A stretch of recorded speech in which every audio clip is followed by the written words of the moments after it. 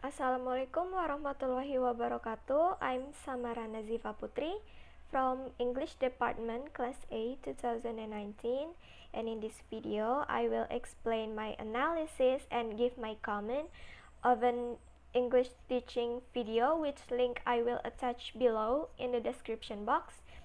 It's for my classroom management final project.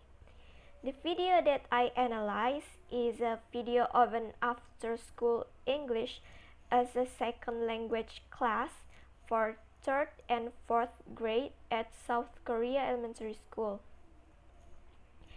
After I watched the video, I see that there's not much students, only about 6 students due to it's an after-school class, and I can see that the class seems to have U shape or maybe conference seating arrangement, and the students and the teachers bond very well.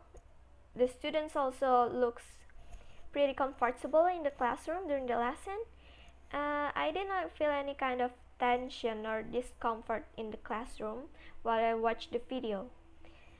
The teachers also patient and helpful with the students.